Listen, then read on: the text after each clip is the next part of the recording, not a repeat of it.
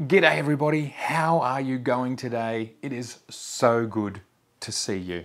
And yes, it's true, Nikon screwed autofocus. And if you've only been in photography for less than 10 years, you're probably not aware of how cameras used to work. So today I want to talk about expectations around legacy glass. And I want to take you on a bit of a journey through lenses, adapted lenses, and specifically address some of the user comments in my feed who talk about why the F to Z adapter does not support screw-driven lens focusing. I want to talk about realities, I want to talk about the industry, so we can all just understand the journey, because manufacturing, maintaining legacy, supporting the old, bringing in the new, updating, making things better, faster, silent, lighter, all that stuff. At some point, the gains that we make in one area is going to cause losses in another. So I suppose if we are to accept and embrace and reap the benefits of advancements in technology, then we have to accept at some point some degree of losses. So let's quickly start with, how did Nikon screw autofocus?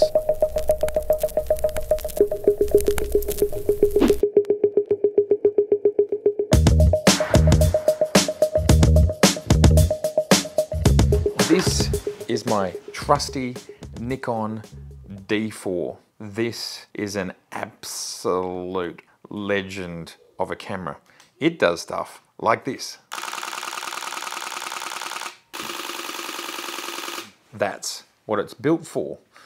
And the reason I bought this sort of camera, this was the best camera. It had the best sensor, it had the most resolution. Then around the time this camera came out, the D800 came out, and there was a divergence between high speed, bulletproof, and high megapixel, but slower. Thus we have the D5 and the incoming D6, the D500 in the high speed camp, and we have the D800, the D810, the D850 in the high megapixel camps. Back to how Nikon screwed autofocus. This is how they did it. If you look there is a tiny little screwing thing, and that drives this spot on the lens. There it is. And it sounds like this. Noisy. Noisy beast. And we can even see it turning. It actually focuses externally, which is interesting. This is how things used to happen. You could see. And at the time that I bought this, I think in 1997, I got it with my F5, so a film camera. It was a very useful lens for me, as I was doing mostly streetscape photography. The f-stops didn't matter, and it gave me a wide range in one lens. And back in those days, I could only afford about 2 lenses. The F5 almost made me go broke. This lens is called specifically the 24-120 3.5 to 5.6D AFD lens. It's screw driven. Light comes through the lens, camera finds focus, it sends the message to the lens via turning that thing and acquiring focus. That is how Nikon screwed autofocus. In 1998, Nikon released the first AFS lens.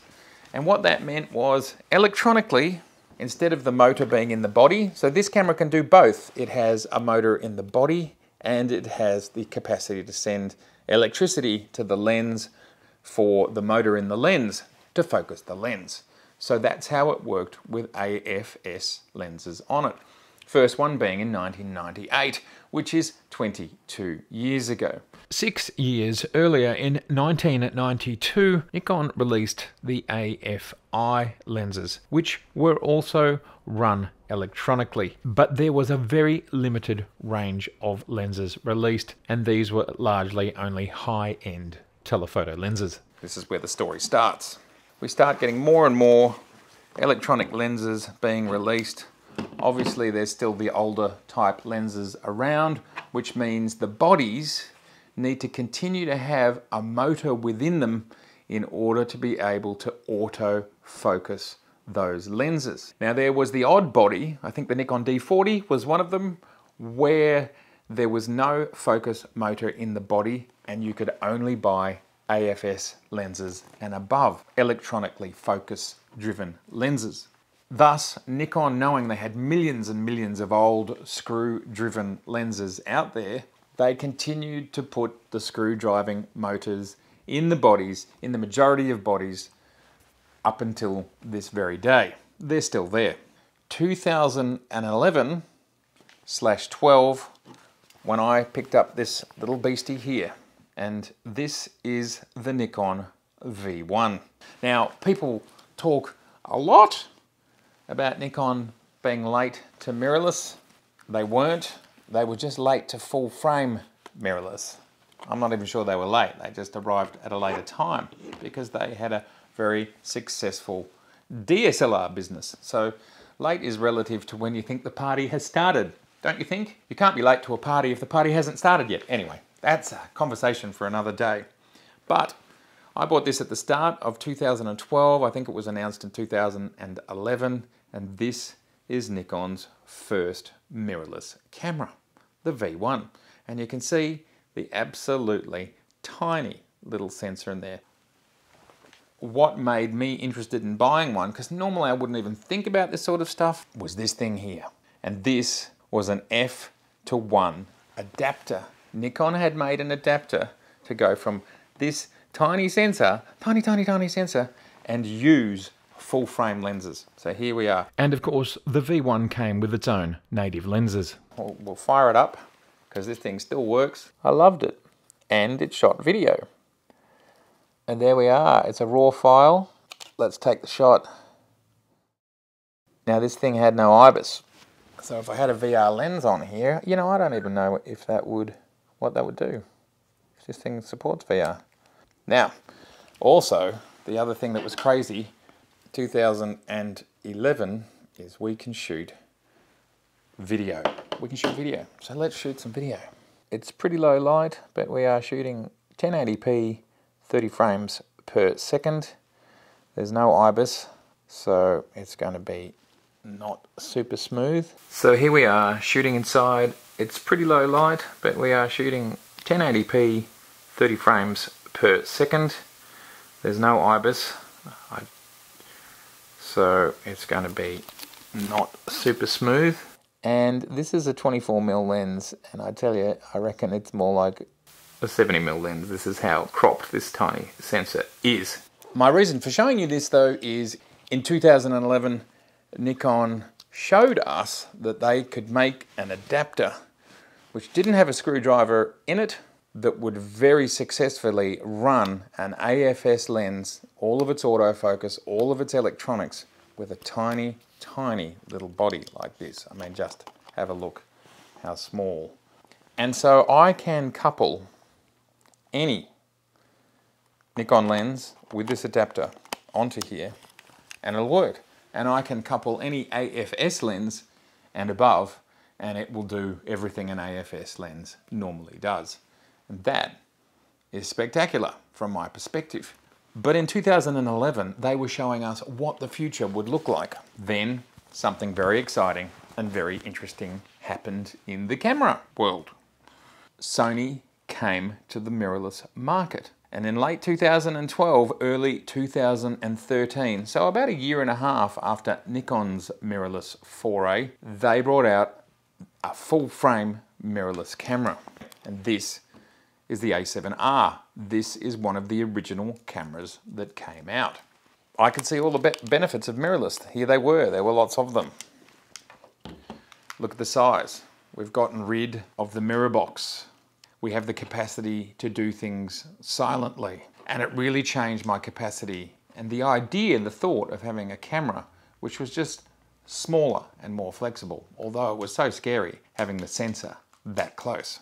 And Sony did an amazing thing. They did this.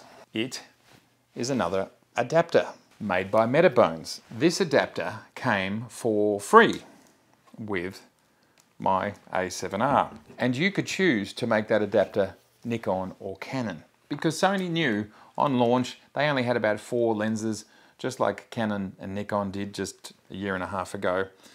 So adapters were par for the course. And this meant we could do this. That is a Nikon F lens on a Sony E mount with an adapter. Now that was very exciting, and I thought, oh yeah, that's interesting. But this adapter did not allow for focus and metadata and aperture. So very quickly it showed it had its limitations, and it meant that the transition to Sony was not as smooth as I wanted it to be. I could use my tilt shift lenses because they were fully manual, and that experience was normal, and then older lenses which had, like this one, an aperture ring and manual focus capabilities were usable. But it was a compromised experience. We could see the cross-pollination of lenses and camera brands was occurring, and we could see that, well, Nikon had shown us that you could have AFS and metadata and all those things, and obviously the engineering had just simply not been done yet with the metabones. What happened next? Nikon announced, coming up almost on 2 years ago, in mid-2018, that the Z cameras were coming and that they were going to come with an adapter. Now, you can watch my video up here where people thought it was going to be a massive adapter and it would have to have a prism in it for autofocus and there'd be all this crazy stuff. And I came out and I said, well, they've done this, and this was focus on the sensor, so why would they need to come out with anything different than the adapter, than this style of adapter? Why would they have to come out with anything different? That was exactly right. The adapters are very similar. Look at them. It's very similar sizes, very similar shapes, very similar feet, very similar arrangement. And thus, what they had trialed in 2011, 2012, with this, the FT1 adapter, 6 or 7 years later, we got the F to Z adapter, which behaved exactly the same way. With older lenses, you could mount them, you could use them manually, excellent, all that stuff works fine. The lenses still work great, they sure do, they just don't autofocus. And they did exactly the same thing. They'd shown us the writing was on the wall in 2011, and here we were in 2018 doing the same thing. So then the F to Z did an amazing thing. It allowed us, with this massive new mount, let me just take the Nikon lens off the Sony. This starts to get quite confusing how we can cross-pollinate so much. Let me whack that on there. And there we have it, the F to Z adapter and the F on the Z camera. And this lens, we get 100% functionality. We get a lens that performs exactly how we think it should. The Nikon 24-70, the original non-VR version, shooting at 1/8 of a second, and that's looking pretty sharp. Of course, we're focusing on the screen, which is not sharp. It's only a 1080p screen. If we look over here, we can see that that's quite sharp. So that Nikon lens, it's over 10 years old, working very nicely on the Nikon Z with the F to Z adapter. It's great. This is the original version of the 24-70 2.8, no VR. Now I've got stabilization. It's an advancement from my perspective, and any lens from the last 22 years, if it was an AFS one that you purchased, you will get full functionality on your Z camera. And then just to go one step further, because this is a bit of a hybrid conversation about adapters and what that means and what Nikon's doing. And this whole thing goes one step further with an adapter like this, the Sony E mount to Z mount. Now this is only if you're into this sort of stuff, or if you have a large collection of cameras and bodies and lenses, then you have opportunity. Some people will just stick in one ecosystem, one set of lenses, and do one thing their whole life. And that is completely cool.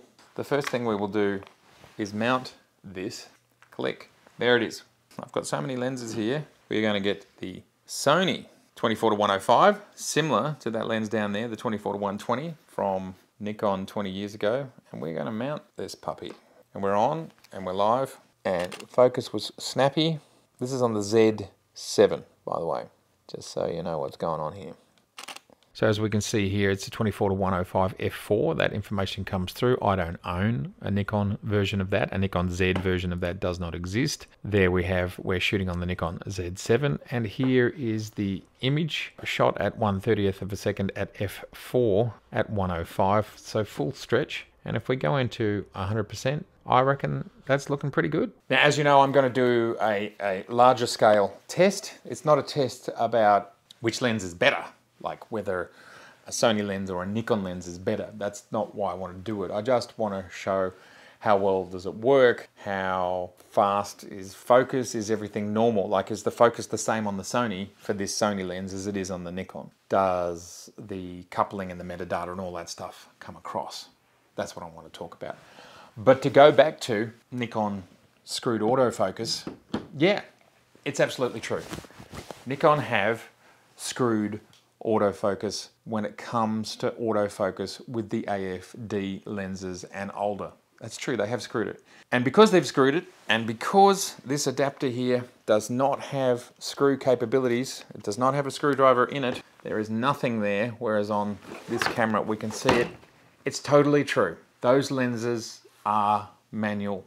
You have to focus an older lens manually. You know, I'm a pretty practical person. I've run my own business for 30 years, and what you've got to do when you're in business, because nothing ever goes really the way you expect it. There's always highs and lows. And my approach to running business is pretty much my approach to acquisitions and equipment. And as I'm a photographer, cameras have been a very big part of my life. And at the end of the day, I try to do what is most practical, taking into account the future and the advancement of future technology and my investment in the past. And I put those two things together and try and come up with an outcome that works. Now, in regards to AFD and older lenses, well, you know, they are old, 20 odd years old. And the reality is, as we've found out today, you can use them quite effectively, and you do get some advantages. And they include things like in-body stabilization, which you may never have had before, essentially live view of how the lens is working. And in the case of the 24-120 sitting on the Z, it worked extremely well. I found being able to focus with it perfectly fine with focus peaking, and it worked in video too. Focus peaking coming up, and that screen should be in focus. And we've got in-body stabilization. I'm shaking that, and that is doing a great job. The 24-120, 3.5 to 5.6, the old AFD lens. If we go into 100%, we can see it doesn't handle flare as well because it's such an old lens. And I'm not sure if we're getting stabilization or not. But this was shot at 1/30th of a second at f5. That's the best you can get when you're zoomed at 38mm. This gives us an idea, and this shows us all of these lenses working. And of course, this lens has been focused manually. So if we look in here at 100%, I was focusing on the screen. Let's just bring this up a little bit so we can see this here, and yeah, I think the focus is pretty good. It's just a low contrast situation right now. What I see here is Nikon has created the capacity for us to be able to, or for our gear to be able to stretch a long way into the future. The AFD lenses are not useless, they're just not quite as useful. Now you've got a new system. And I suppose I would say, look, if you're desperate to keep running those lenses and get a lot of the advantages of a mirrorless camera, well, we're very lucky to have seen the D780, which is a native F-mount and gives you all of the F-mount advantages, but they also say it's basically a Z6. So it's about practical decisions. The glass that you have, if it's AFD or older, well, you invested in it a long time ago, and that investment presumably has been amortized. There's an opportunity there. My glass is half full. I can still use those lenses. I can still get great outcomes out of them. They're actually fantastic for making films because you can manually focus them. So when thinking about AFD lenses and the fact that Nikon screwed autofocus is something that you can't do on a Z, but there are many things you can do with a Z. And lenses newer, AFD F, S, and newer than that work perfectly. I have had no problems with them at all. Not everybody feels the same, but again, as always, it comes down to our use case. So I can see a video coming on using this lens here, the 24-120 with the Z, just for fun. And I've got the video coming up very soon with the Sony E to Z adapter. And as I said at the start of this film, we're embracing the technology that is being given to us by the Z. There are advancements there. There are size and weight gains in regards to them being smaller and lighter. And ultimately, we can't live in a world where we continue to get our cake and eat it all the time. There has to be a trade-off somewhere. And if it is glass that's almost 25 years older and more, well, that's a generation. I don't think that's the end of the world. And I do think there's a possibility, considering that there are millions of Nikon lenses out there in the wild, that a third party will try and come up with an adapter that allows for the screw-driven autofocus lenses. That is possible. Who knows? So to sum all of this up, yes, Nikon screwed autofocus. And that screwed autofocus is not a modern system, does not work with the Z system. So they screwed it. They did screw it. But we've had 20 years plus to solve the problem, and I think that's okay. I think that's acceptable, plus they're still completely usable. You just don't get autofocus. In my glass half full world, as a good result, I'm happy. I hope you can be too. Love to know your stories. Love to hear about adapters. Love to hear about what you think about cross-pollination. Personally, I think it's fun. I enjoy it.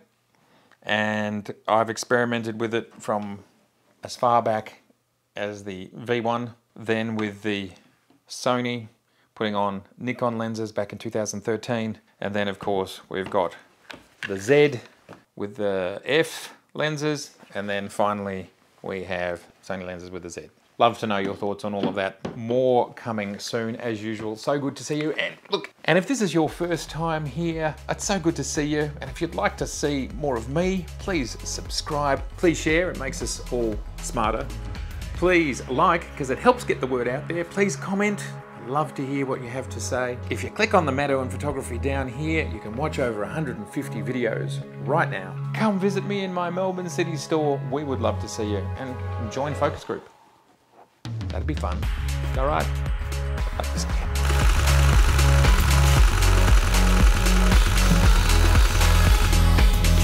That's a cracker, isn't it?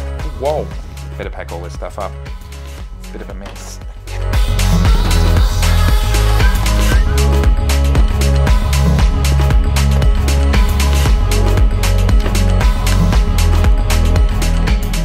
All right.